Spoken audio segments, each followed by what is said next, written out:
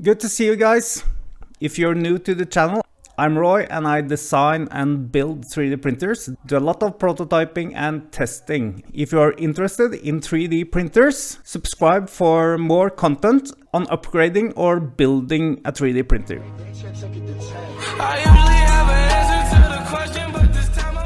This video we are going to look at the new extruder I designed. Currently just released, version 1 released on GitHub. Link to the files down below. Also all the parts you need, link down below. This extruder prints very easy without support. It's only 150 grams in total, including the motor. So let's go to the assembly video. Here's the drawing for the new extruder. This is also on GitHub. Then start off by cleaning the parts. Take off the rough edges and the stringing, and then you can make sure that the collet fits and also the PTF tubes.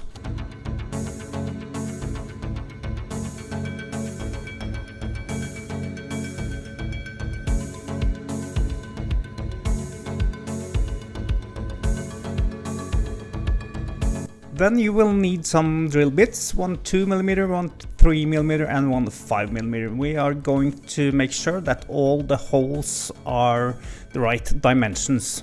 So 2mm for the filament path, 3mm for the screws and 5mm for the spur gear axle.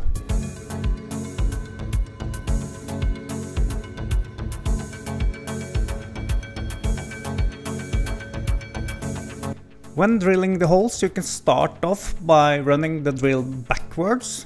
If this does not work, then run it the right way around. For the deeper extrudes, you typically want to run it the right way.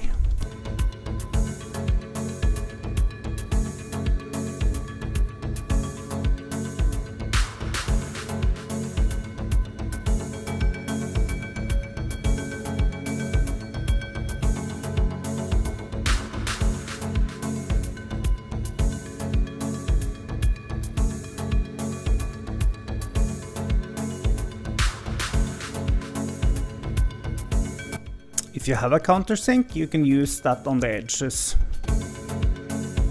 Now you can insert 4 M3 nuts, 3 in the front and 1 M3 nut in the base.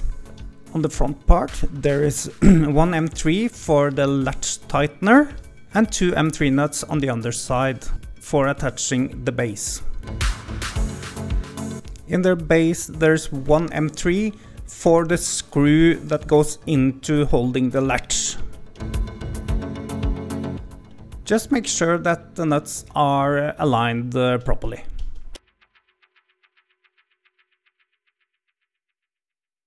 Now you can assemble the bearings. The easiest way to do this is to use an M5 and a couple of washers, and you can press them in place. So one in the front and one in the base as well. Same procedure. Also use a nut here to press it in.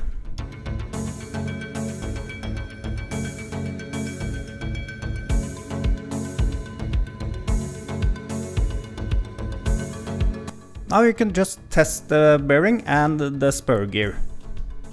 Make sure that everything runs smooth.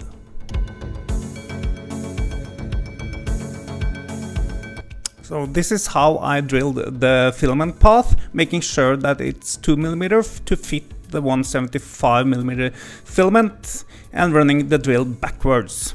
Then check the filament path, make sure that the filament runs smooth through the holes. Now just fine tune the latch so the filament gear runs smooth without being loose.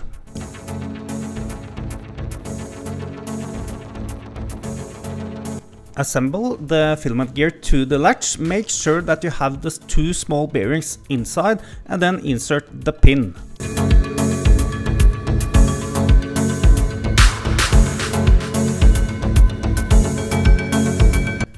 Prepare the base in the same manner as the front and then we can assemble the 3 parts.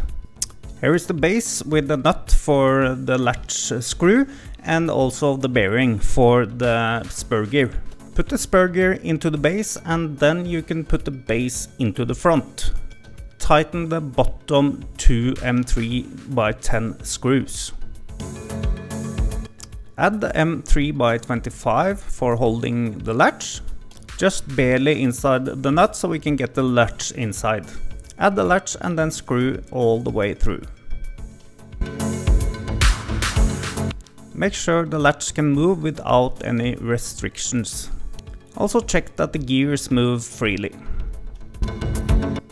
Align and tighten the grub screw in the filament gear.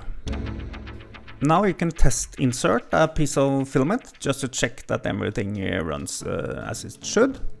Then you can add the spring, which I did not have in this example, and the M3x30 or M3x35, depends on the spring length, for tensioning the latch.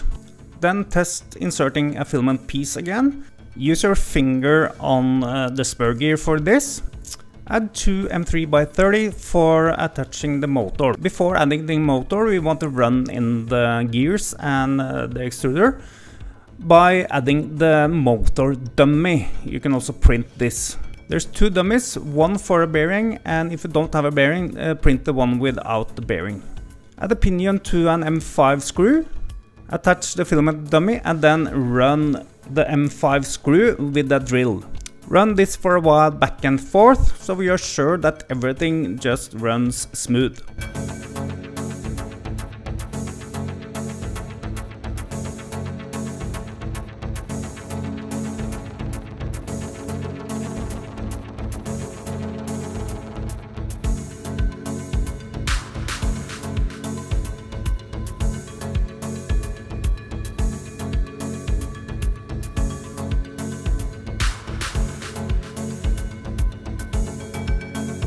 Now you're on the final stretch and it's time to add the motor. And in the end there will be a preview of the new toolhead, the Triquetra Toolhead, so keep watching until the end. Please leave a comment down below what you think about this extruder and the new toolhead, or anything else you want to talk about. Let me know. See you guys soon.